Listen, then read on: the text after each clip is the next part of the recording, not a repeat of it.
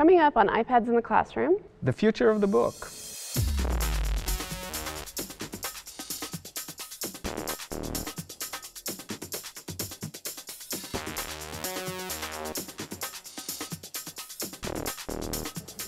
I'm Ashley Roque. And I'm Guy Trainin. And this is iPads in the Classroom from TechEdge. And today we're talking about the future of the book. Now, I talk to a lot of people about books and being able to have books on the iPad. And a lot of people are uncomfortable with it. I am comfortable with it, but I still think that there will be always room for books in paper and books in digital form. It's not that one thing is totally replacing the other, but on the other hand, and this is something that has been mentioned a few times, if we do want everybody to have a nice collection of books, let's say, I don't know, 50 books at home, 100 books at home, and we have 7 billion people on Earth, that's a lot of books. And if all of them had to be paper, that is not really viable. So digital books can serve as a way to make sure that we have access to everybody. And libraries is another solution, obviously, and a lot of libraries are getting into digital forms as well, and we talked about this in the past. But today I really want to talk about books that look different, that really use those digital components to do things that are different and that go beyond what would be just take a paper book and put it, scan it and put it on a device. And so the first one I want to show is something called True Legends. And True Legends is actually an Israeli story. And it's all about moving everything with zooming.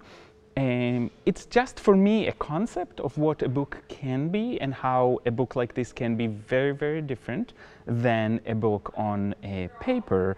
But we need bigger collection of these, obviously. But it's interesting efforts to do a product that looks differently. And so you can see that we zoom in, and we zoom in on the face, and then we get the story here. And this is a story about the piano tuner. And we follow him through the tuning fork and what he does. And you keep following him and follow the story. And follow into it. Is it easy to skip a page on accident? If you go too fast, you will skip a page. But the navigation has enough steps in between that that's not very likely to happen. I played with it quite a bit and I've never had a problem. So the whole idea is that you're just discovering the book as you go. So it gives you, in this case, that notion of the story that is nested within itself, and you keep on. Very nice for students, especially those who are unmotivated. Yeah.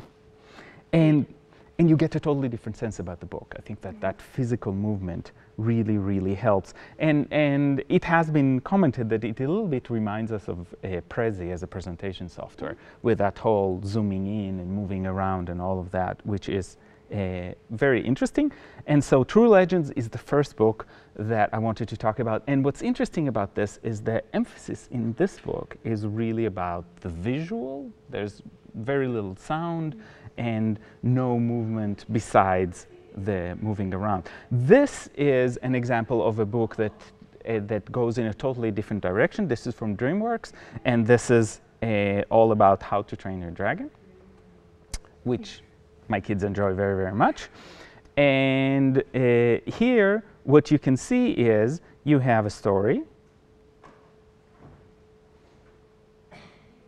and you create a character. This is my son's character, his choice.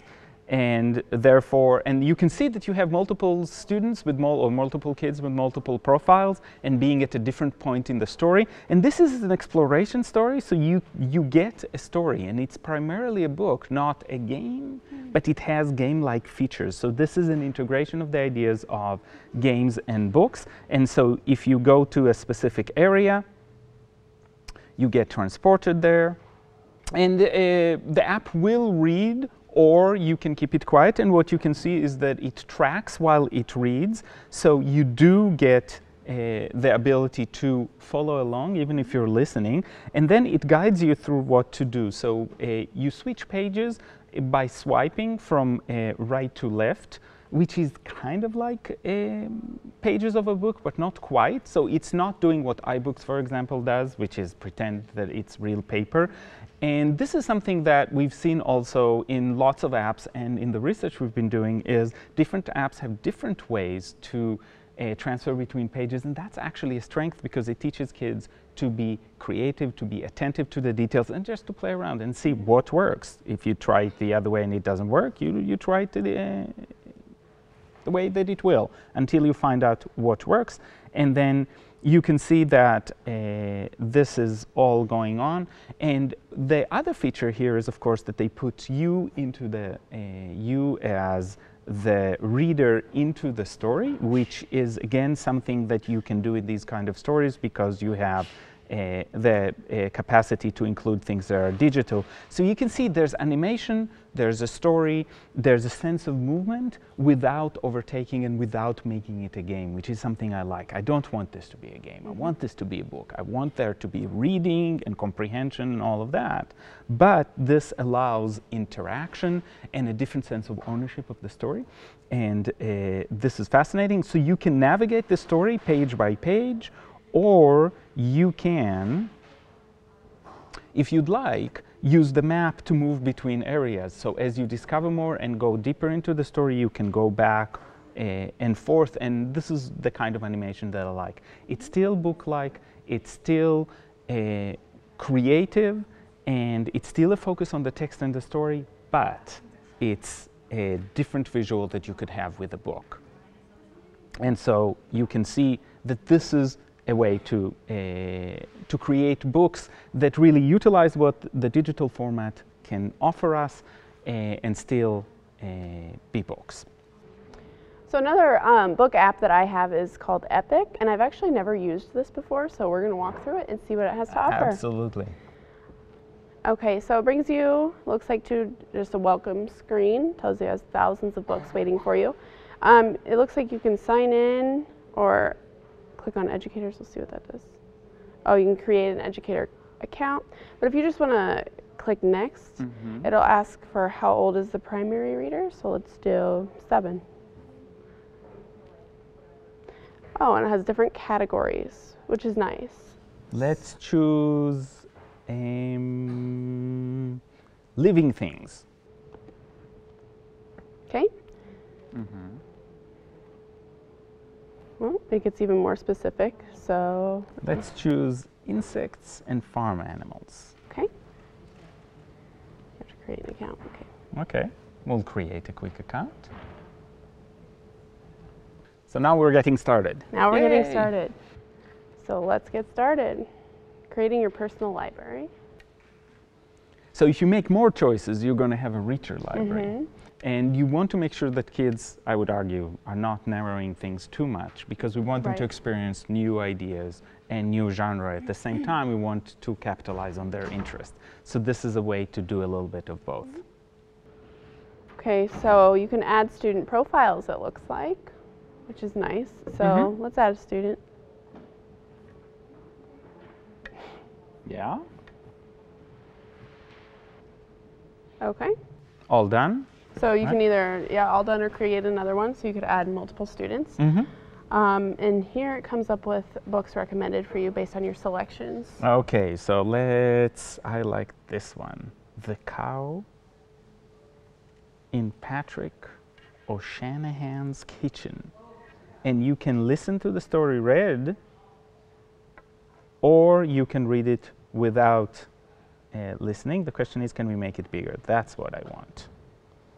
So you can see that they've got game-like features. They're giving you little rewards or little badges for making progress. So in this case, you get a badge for just starting out, which is fantastic. I haven't done anything and I'm already a winner. Yeah. And now you can read. I wonder, you can zoom in on the picture or the text, which I like. And if you go out, you can see what page you are, and you can jump pages all the way to this page. And then you can rate the specific story, so other kids and or adults that are interested would have a rating for this story. I love the fact that we can do this because if you've got, and I've got the Zoom reward, I'm just rocking it right now. But the idea is that you can make the text bigger, so if this is hard for you to read, and this may be my old eyes more than anything else, but if you're having a problem tracking or focusing on that part of the page, this is an important piece. I love the drawings. And Epic is free. It right? is free. So it's a wonderful collection of books, all available for free. So when we talk about how do we get a lot of books in the hands of kids and adults, here's a way. You take one like Epic, and there are others like it that have a rich array of books that are available. If you pay, you get even more books, but even without paying anything, you get fantastic books that are well written. You see that they're well drawn, and some of them have actual photos, like this one about cows. Cows is what it's all about today. And we are in Nebraska, so that is highly appropriate.